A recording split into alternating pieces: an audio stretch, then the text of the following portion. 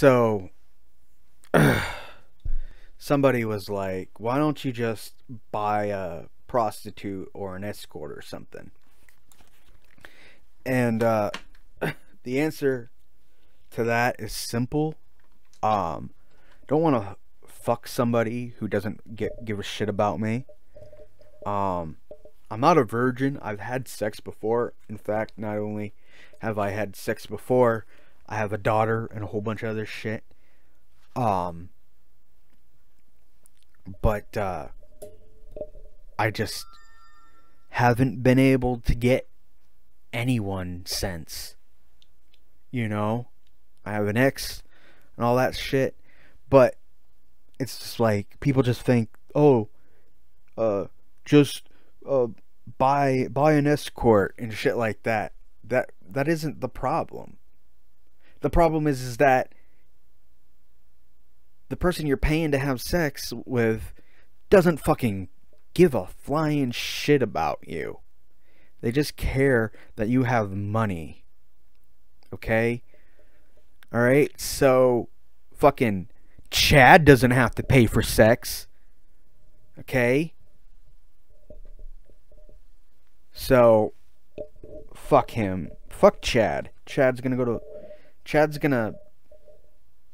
fucking die of old age, and not until on his deathbed is he gonna realize how fucking shitty and horrible his life actually fucking was. Because he was nothing. He was nothing but an object to everybody who ever fucked him. Nobody who ever fucked Chad ever gave a fucking shit about him besides, ooh, he's a football player. Ooh, Chad. Ooh, he's a this, he's a that. Not a, he's a good person, he's a kind person. Oh, he's so handsome. Oh, he's so good looking. Oh, he's, ooh, boo, boo, boo, boo. Fuck you, Chad. Fuck you. Yeah, no, that's not. I'm not gonna pay a prostitute to have sex with me. That's fucking ridiculous. Because it's about more than just the fucking. You know, it's about more than just the sex. You know, I don't know why girls don't like me. But it's been, yesterday made 11 years, and I've been feeling this way for a long time. I can't hold it in anymore. I have to fucking talk about it, and I've been using the wrong app this whole time. So hopefully this all made it onto the video. But fuck. So, I am pretty lonely all the time. All I have is my cats. And, people make fun of me because of that, because I'm a grown man and I don't have a girlfriend and I haven't gotten laid for like 10 fucking years. So I tried making up a girlfriend. I called her Anime Girl, you know.